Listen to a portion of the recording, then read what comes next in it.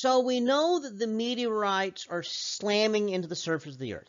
Small ones just make small holes. Big ones make bigger holes.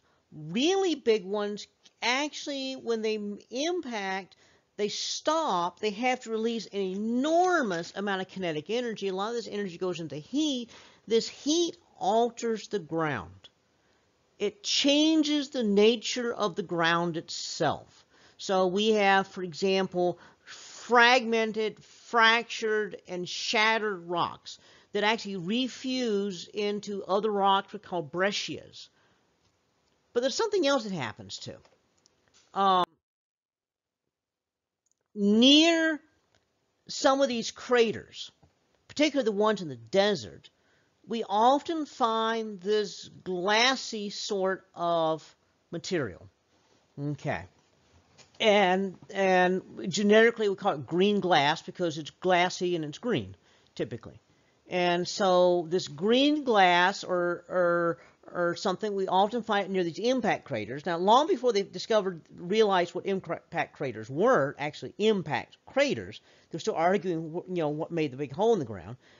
They were noticing these kinds of rock structures that didn't make any sense, because it was clear that something was melted and fused together, but it didn't really seem to be an igneous rock, nor did it really seem to be a true metamorphic in the sense of the other kinds of metamorphic rocks that we recognize. So this is something that was really weird and odd.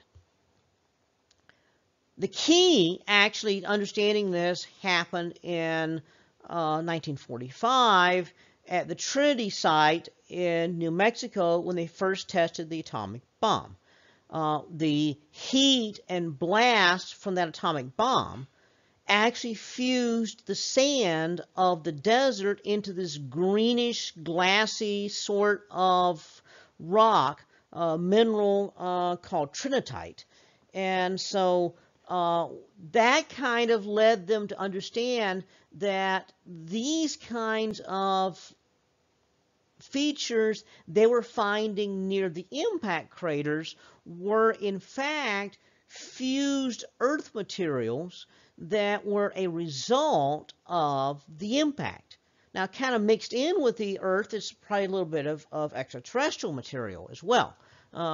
So this is an interesting sort of thing. Collectively, we call these things impactites. So these are going to be minerals and rocks formed by a sudden impact with the surface of the earth.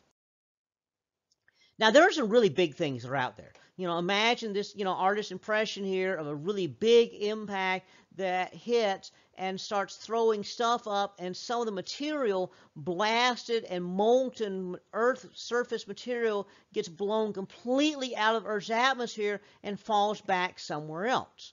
That seems pretty fantastic. Could it happen?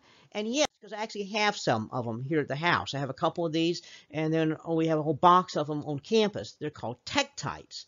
And these tektites are formed from this material blown outwards by an impact. So some of them are cooled on the way up out of the atmosphere, some of them cool in space, they come back down, and some cool on the way down through the atmosphere. So that gives you different forms of tektites depending on where they cool. So the different shapes and forms, come from, how far they went before they hit the ground.